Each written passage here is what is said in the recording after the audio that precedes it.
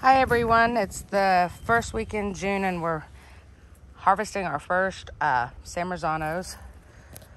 They're looking pretty good. And we've got these little cherry, I think they're called Black Beauty. I can't remember, but they're really cool. Got a few of those.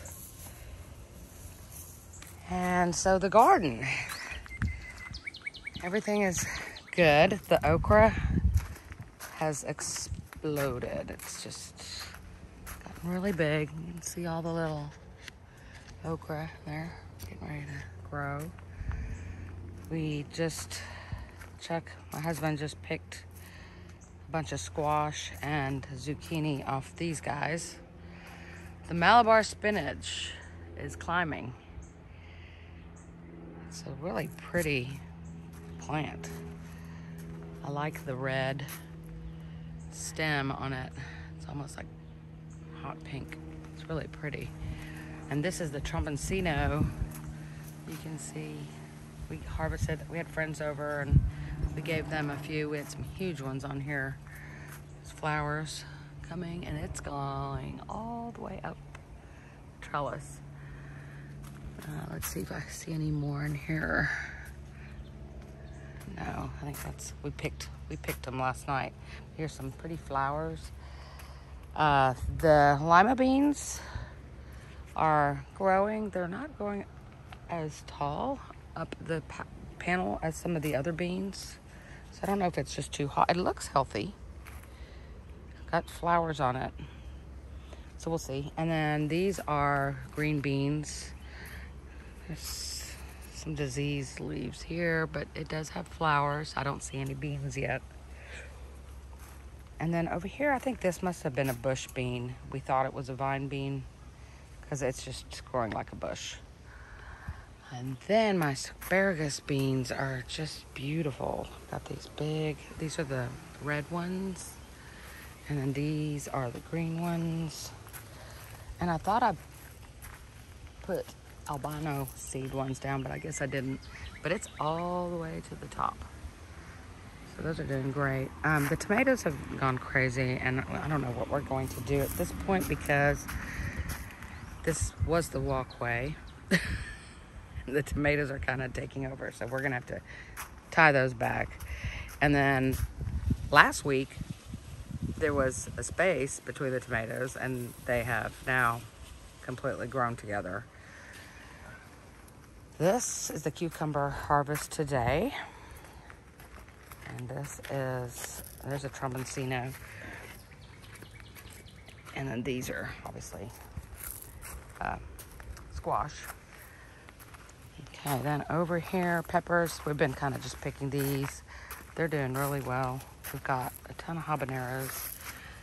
I tried to give these to our friends last night and nobody wanted any.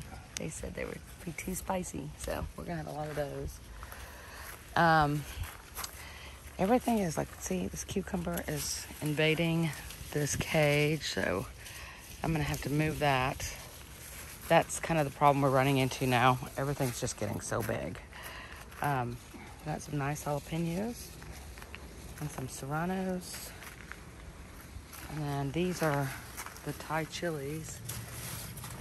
They're doing really well. Cucumbers are great. These are the experimental tomatoes that I had not done before, and they too are, these are probably 10 feet up. You can kind of see, here's the ground, and then there's the tomato. They're growing out of the bed, kind of gone, they're tipping the cages. We keep staking them, they keep tipping. Then we've got, these are, I forget the name of these peppers. What are these peppers, Chuck? Shishito peppers. They're doing great. Our melon is doing good. This is cantaloupe. There's some more, and this is the lettuce, by the way. I think it's still good. There's some that's starting to bolt like that, but my alyssum, and then I planted seeds here a couple weeks ago. Herbs. Onions are still not ready. And let's see, I think that's it. Yeah, I think that's it. We're just trying to contain some of these plants that are just become monster size. And I'm not really sure what to do with the tomatoes. I think it might be past the point of return.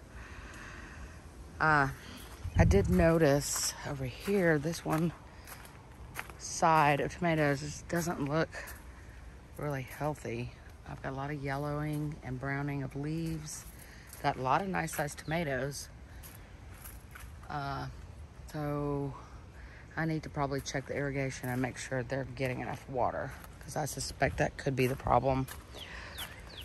And in the middle here, you can see I've got some herbs, but they're not getting any sunlight, so they're starting to yellow as well. So these are things to keep in mind next year when we plant. Anyway, that's it for now. If you like this video,